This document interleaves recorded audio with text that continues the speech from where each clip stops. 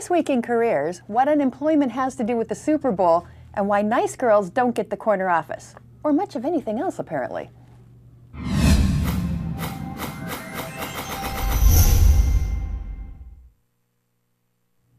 Welcome to This Week in Careers. I'm your host, Lisa Johnson Mandel, author of Career Comeback, Repackage Yourself to Get the Job You Want, and lead career blogger at AOL. I am so excited about our show today because we have one of my career heroes on, Dr. Lois Frankel, author of Nice Girls Don't Get the Corner Office. But before we get to her, I have to give you my tip of the week, and it's a big one, and it's a good one this week. Okay, you ready for this? Put your money on the Packers this week in the Super Bowl. That's right. Lisa, what does this have to do with careers, you might ask? Well, let me tell you. 80% of the time, the team with the lowest unemployment rate wins the Super Bowl. Isn't that bizarre? Who knew? It seems so random. But 16 out of the past 20 years, the team with the lowest unemployment rate has won the Super Bowl. How can you, how can you argue with that? This year, Pittsburgh has 8.1 for their unemployment rate, and Green Bay only has 7.7. So, I'm telling you, put your money on the Packers. Now, this is the first time in 20 years, by the way, that both teams have had an unemployment rate of over 7%, which is a little bit depressing. And I'm not exactly sure why this statistic holds out, but this is the explanation that the experts give.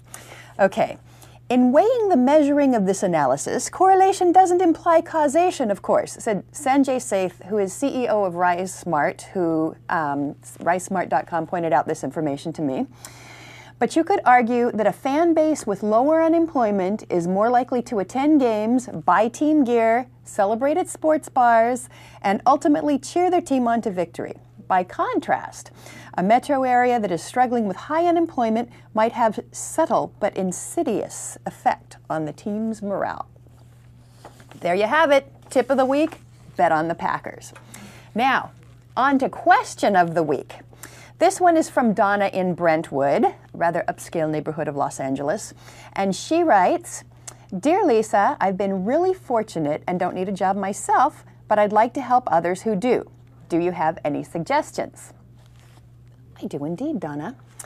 A lot of companies out there are really committed to helping people. One of them is Dress for Success, which is a nonprofit organization that supplies work attire to people who don't necessarily have the means to purchase it.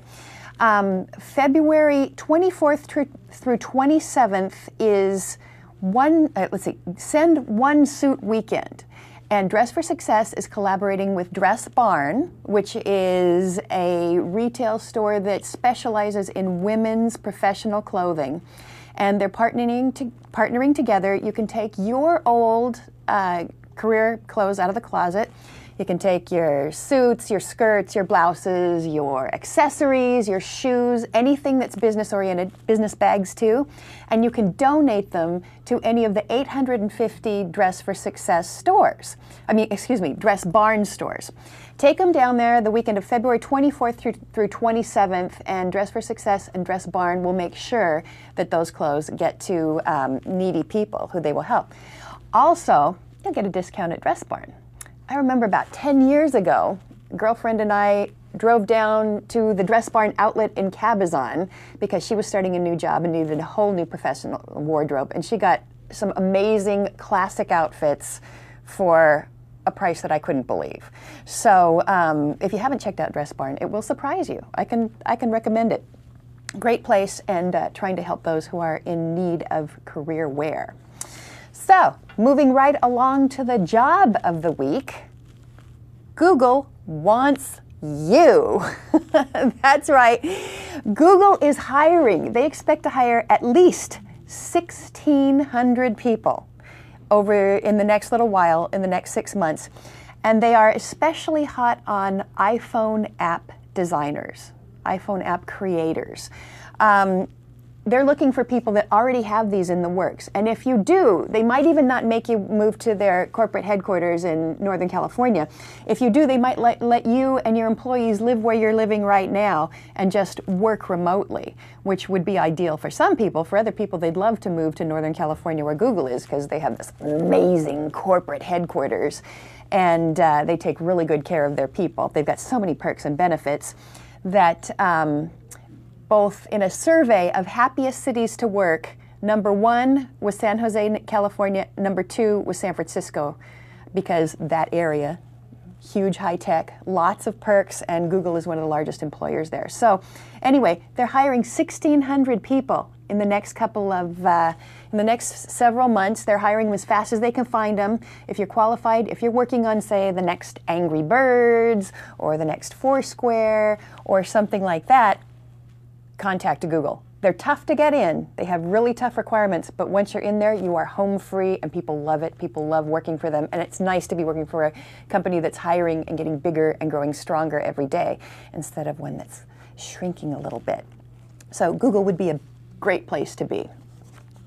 And now, my friends, time for me to interview the lovely and talented Dr. Lois Frankel, who is, Lois, I can't tell you how much inspiration you've been to me over the years. I mean, not that many years, because we're not that old. Yeah, but right, yeah.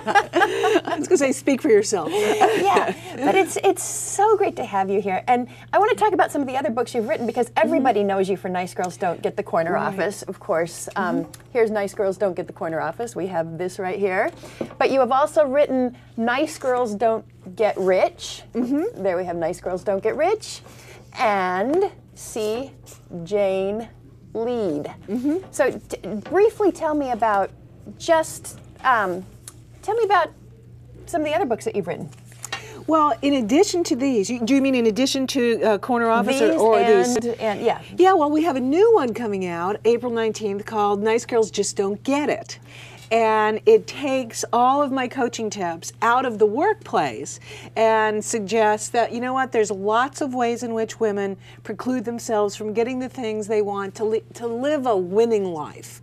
So that book will be out. And as a matter of fact, for the first 5 viewers who go to our website, nicegirlsjustdon'tgetit.com, we'll send them a Nice Girls Just Don't Get It tote bag. So, I love it. Yeah, all they have to do is go to nicegirlsjustdon'tgetit.com, and they can then contact us through the website, send them a tote bag. Tell me really quick, what is it? You know, that's a good question. You know, when we say Nice Girls Just Don't Get It, it's like a double entendre. Yeah. Because on the one hand, nice girls don't get that they have to do something different. Like, they're not getting it that they're doing something wrong. And then the it is living the life that you want, that you choose, as opposed to the life that maybe you're living because other people want it for you, other people expect it of you, you've been socialized to be a certain way. So that's what the it is. It's really, how do you overcome some of those old messages? I mean, Lisa, you have to remember that, you know, at heart I'm a psychotherapist.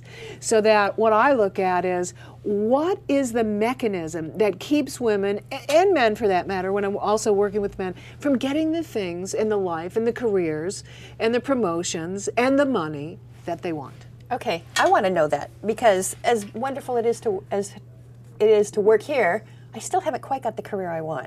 So yeah. We need to talk. Yes, definitely. So you talked a little bit about your background. I want to know, how did you become a career guru, if you will? You know, it was really pretty interesting, because my entire life I wanted to be a psychologist, my entire life. And I was working for ARCO, the oil company that used to be downtown Los Angeles, and I went to school at night to get my PhD in counseling psychology, which I did. And when I got it, I left corporate life and I said, I'm going to have a private practice. And within about a year, I realized I really didn't like it. And I didn't know what to do, because here my whole life this was all I wanted to do. And as, you know, fortune sometimes has it, a client that I was doing some training for called and said, Lois, would you be willing to coach someone?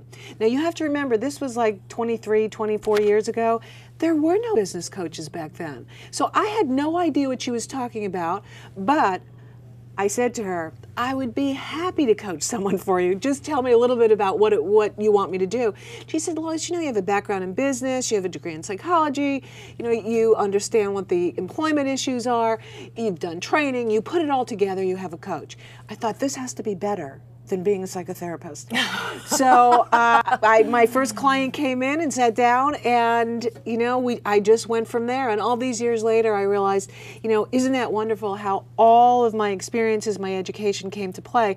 And that's a lot of times what I tell people is that if you're doing something you don't enjoy, how can you bring together other forces to create something new? Stay open. You know, if I wasn't open, if someone had called me and said, "Would you coach someone?" and I said, "I don't know what it is. I don't think I'm qualified," I would have missed out on, you know, over 2 decades in a wonderful career. Right. That's so interesting.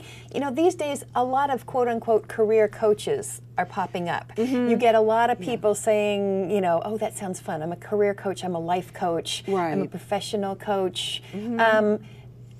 How do we know who's legit and who's just kind of cashing in on a current trend? Yeah, you know, and that's a very good question, because we find that in our business that there are a lot of people popping up who aren't credentialed. So if you're thinking about getting a coach, and there are different kinds of coaches. So obviously I'm a business coach, and I work with corporations and their employees. So that if you're looking for a business coach, you want someone who has worked in a corporation, who has managed a big function, who has been successful, who has an advanced degree, and who maybe has a certification from Coach Federation or some other certification. That's what you're looking for. You also want someone who's been doing it for a while. So that's what you're really looking for in a business coach. You know, in a life coach, it may be someone who has a degree in, it could be an MSW, or it could be a MFCC, somebody who has some experience in coaching people in their life, in their life issues as opposed to business issues. But, you know, whatever kind of coach you're looking for, you want to check them out, because there's, you know, I've seen a lot of hairdressers decide that they could be great life coaches because they know how to listen to people. It takes more than that to be a coach. You really have to understand issues. You have to understand people. You have to have the courage to say things to people they may not want to hear. You want to help people to stretch. So, you know, I always warn people, just be a good consumer. That's all, when it comes to selecting a coach or any other professional in your life for that matter. Well, and that's important information also for the people who are thinking about making a career switch. Like you said, I've seen people from all walks of life say, you know, I think I want to be a coach. I think I want to be a career coach or a life coach, because I do, you know, I have a way with people. Yes. And so they go to these weekend classes, and then they come back and they think, oh, I'm going to, you know, I'll set up a website and people will just come flocking to me. Right. And all that. And you have to realize, even though it sounds like a really fun thing to do, you have to be qualified. You do have to be qualified, and that's why, you know, if somebody doesn't have an advanced degree or doesn't have the background in the area that you need help with, you know, at least they should have gone for certification. You know, at least they should go the extra step to become qualified to be a coach. And if they don't have any of that, I say stay clear of them. Now, there's probably plenty of people out there that are well-intentioned and they're pretty good and they don't have any of that. But, you know, it's an expensive proposition. It's an investment in your future. It can cost, you know, anywhere from $100 to $500 an hour. And so you just want to be careful. And yeah, you know, when you say they're good with people, well, you know, like narcissists are good with people too. And you don't want that person to be your coach. Definitely not. Yeah. That's true.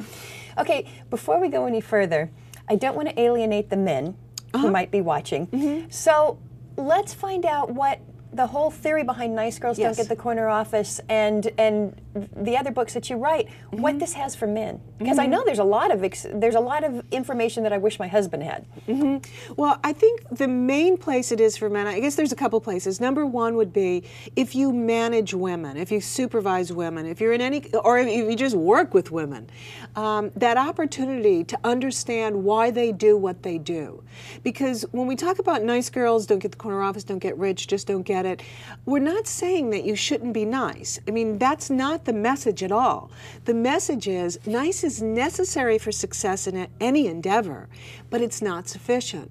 So that if you work with women, or you might have, your wife might be having career problems, I think this book could really help you to help others. That's number one. Number two, if you're raising daughters, it's amazing to me at the end of my keynote presentations how many men come up and buy the books for their daughters because they say, I don't want my daughters to have the same difficulties that my wife had. And then the third thing is, and it's interesting because we know that women buy more books than men. Yes, that's why I wrote mine directed towards women. Towards women. Yeah. And yet when my brother read my books, he said, Lois, this stuff really applies to both men and women. And I said, well, of course it does. But women buy more books. So I kind of have that spin on it. So I think in those three ways, men could get a lot out of the books as well. It was interesting because I was contacted by it was an Asian American organization within a corporation.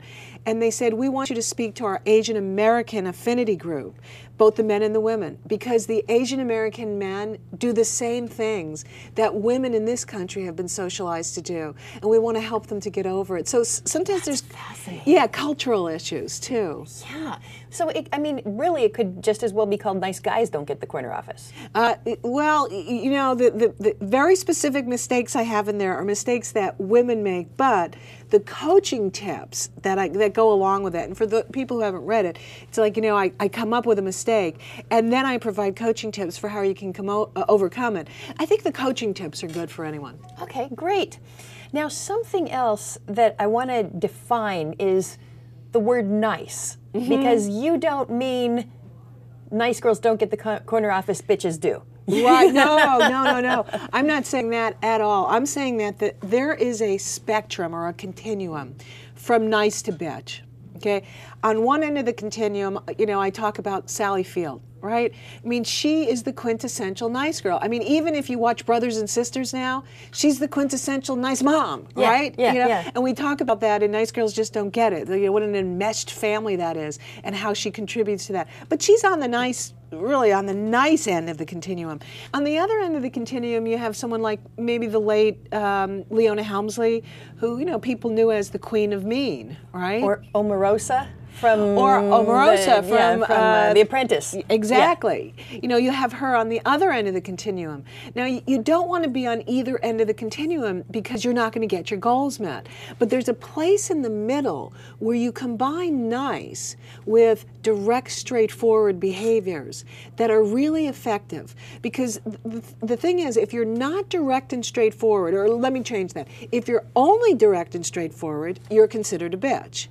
If you are not direct and straightforward at all, you're considered a nice girl. So it's really that unique combination of, putting these behaviors together. Lisa, we live in a society where you don't like men who act like women. We don't like women who act like men. So that's why women can't get away with doing the exact same things that men do, because our society won't tolerate it. You need to be an adult woman, and that's really what I aim for.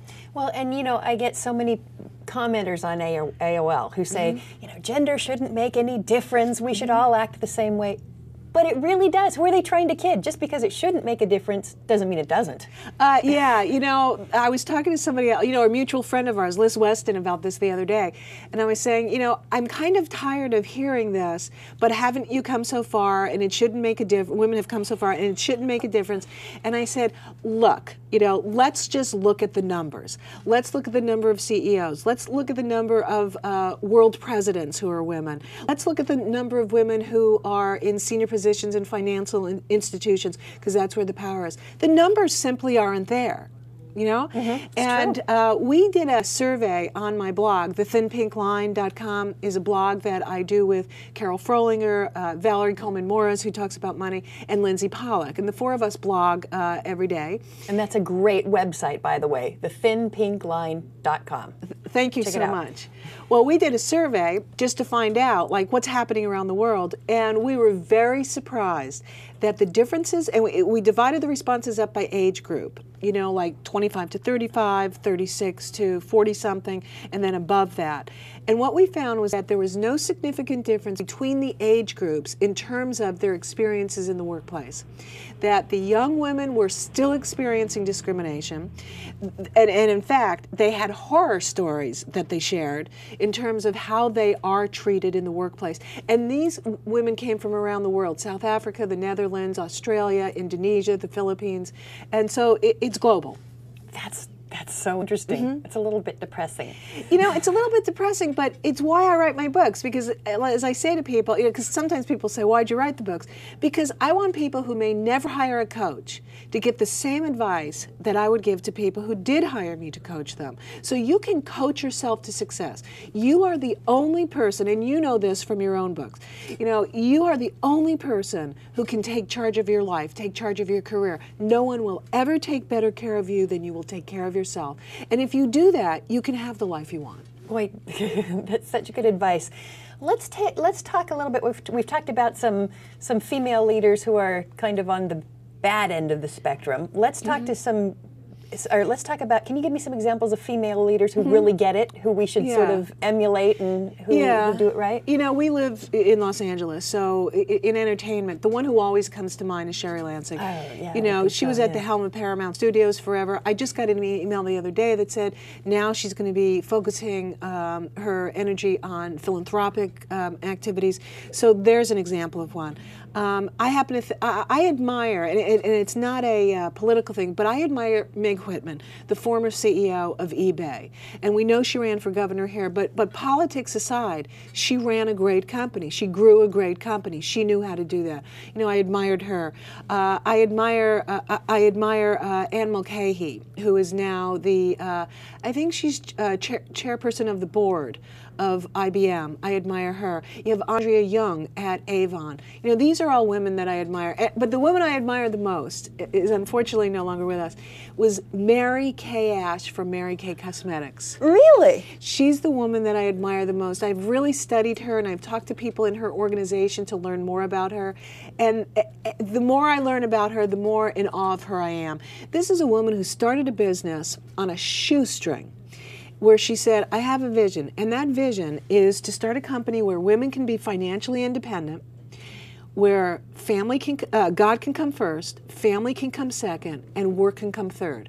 Now, how many people who start a business say, I want my employees to have work come third? You know, not very many. Not very many. That's the truth. But she did it. And she became rich, you know, off of that philosophy.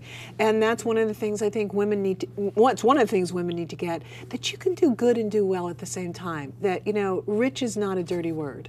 Excellent. That's really important, because it's another thing that AOL readers have a hard time with. You know, it's bad CEOs. All CEOs are bad because they are haves, and all have-nots are good. Right. But you can aspire to that. Not all of us are going to be CEOs. Not all of us, are going to earn, $150 million a year. I think I just read that. Just this morning, I read that the CEO of American Express, like his salary went up to $150 million this year. I mean, that's obscene. But you can live the life that you want free from concerns about money if you start focusing on making money a priority. And that doesn't have to be, it doesn't have to exclude your other priorities or your values. That's so true. And you know what? It's not just about the money either. I mean, job satisfaction is so important as well. And if you can figure out how to arrange things at work so that you enjoy it instead of dread it, so you enjoy working with other people and you're not always worried about them plotting against you, trying to get your job, making you look bad, not always worried about trying to look better at other people's expense. Right. It's just, your day, your life is just so much better. Oh yes, what you're talking about now, Lisa, is this issue of relationships. You know, one of the things that I often say is that when you need a relationship, it's too late to build it. So that you need to be building 360-degree relationships all the time. the fact is when we are in a relationship with someone, we tend to trust them more. We give them the benefit of the doubt. You know, we may send business their way. We're not going to try to make them look bad. So that's like the critical importance of building relationships. Now, the interesting thing is that women are actually great at building relationships. They're not good at leveraging them. Tell me about leveraging relationships. Yeah, we talk about that in Nice Girls Just Don't Get It. The fact that, you know, although we're good at building relationships, we don't want to capitalize on them. We tend to not want to go to someone that we've done some favors for and collect a favor. Even if it's not direct and saying, you know, well, Lisa, I did you a favor, would you do me a favor? I mean, that's never the way that you do it, but, you know, we do each other favors a couple of times, and you know what, we're in this relationship now where I have some capital that I can draw on and that I can cash in. Now, the example I give that I like to use is a woman who is an author, and I don't want to use her name, but she came to me a couple of years ago and she said she was having difficulty getting a book published. Well, her father was a very famous psychologist. And I said, who had written many books. And I said, have you gone to your father's publishers? And she said, well, no, I don't want to capitalize on his good name. And I said, you know, what are you, foolish? Yeah, why not? Stop being a girl. You know, what you want to do is you want to get your foot in the door through him, but then it's going to be up to you whether you deliver something that's a quality product. But that's an example of where a woman will tend not to draw on relationships, where men will. You know, it was interesting because we talked about The Apprentice a few minutes ago, and I remember there was one show where they had to sell, I don't know if it was hot dogs on the street in New York, it was something. You know, the women are trying to, there were two teams, men and women. The women are trying to sell as many hot dogs as they can, and they're kind of using their sexuality to try to do it as well. The guys are picking up the phone and calling their buddies and saying, can you come down here and buy $1,000 worth of hot dogs? That's a great example, you know, and that's what we need to be doing more of. The women are working as hard as they can. The men are working smart. Speaking of sexuality, okay, a problem that I found in the workplace is when you become too engaging, I don't know, you try to build these relationships, and so often men take it the wrong way. And they think you're coming on to them, or they think you're easy. I hate to use that word, because, you know, but so often your efforts are being misinterpreted. They're being interpreted as a come-on sort of way rather than a camaraderie building sort of way. Right. How do you suggest that women deal with that? Well, I think women need to be very careful. You know, the fact is that men may misinterpret whatever you do. But it's your responsibility. You know, and I say this to women all the time, and it's one of the reasons why, you know, when guys think we're having this, you know, keynote where we're talking about, you know, women's issues, that we're talking about them. And I always say, hey, look, don't worry about it. We do so many things wrong. We need to get our own act together before we're going to point a finger at you. So, you know, no matter what you do, they may take it wrong. But I think too often women aren't conscious of their own behaviors. They're not conscious of how they dress.